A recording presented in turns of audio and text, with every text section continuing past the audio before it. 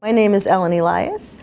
In Dade County back then, you went to your local elementary school, and that was in 1969. And we had never been in school with anyone besides the people who were like us. What happened in 7th grade is we got to go far away to John F. Kennedy Junior High at the time, and it was so overcrowded.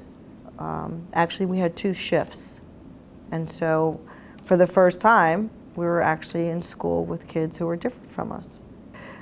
We got to sit alphabetically, and my last name is E, and there was a girl behind me. She was an F name, but then a couple seats past her, that was the first time I had like a black girl in my class. Really, it was, and we never even talked to each other. It was not during the first week of school, it was the maybe the second or third week of school where people started trying to find ways to talk to each other.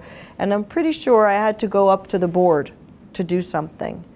And this African-American girl in the class called me a kike. And where I came from, because I was in the midst of Hebrew school and all that, where I came from, that was like using the N-word for a black person. And so I turned around and I'm like, what did you call me? And so we met behind school, after school that day, and we were going to fight about it. We never really fought. We were going to fight. We sort of started, you know, the pulling the hair, we were wrestling, and neither one of us could beat each other up. It wasn't a gang fight, it was just the 2 of us. And then ultimately, we didn't really become best friends, but we came to an understanding. It's like, you know what?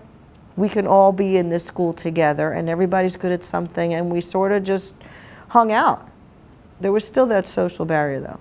Like, none of them, even though we were friendly at school.